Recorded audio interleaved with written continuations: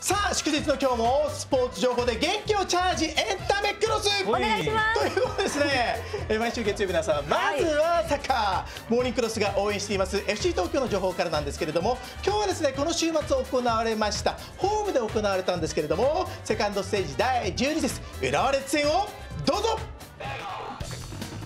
なんと実に12年間にわたってアジスタで勝てていない苦手中の苦手浦和レッズ。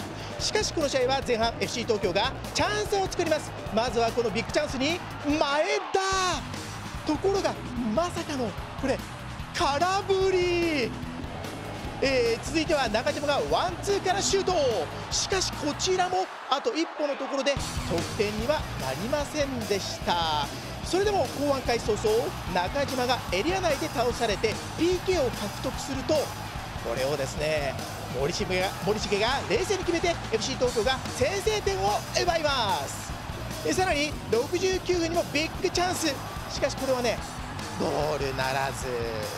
するとこの後まさかの立て続けに3失点。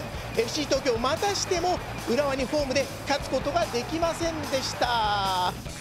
苦手意識があるんですかね。どうですかね。ただですね FC 東京、今日はアンダー23の試合があります。J3 のリーグ第12節、ブラウブリッツ秋田戦は午後1時からですね味の素スタジアムでキックオフですので、こちらの方も応援の方よろしくお願いします。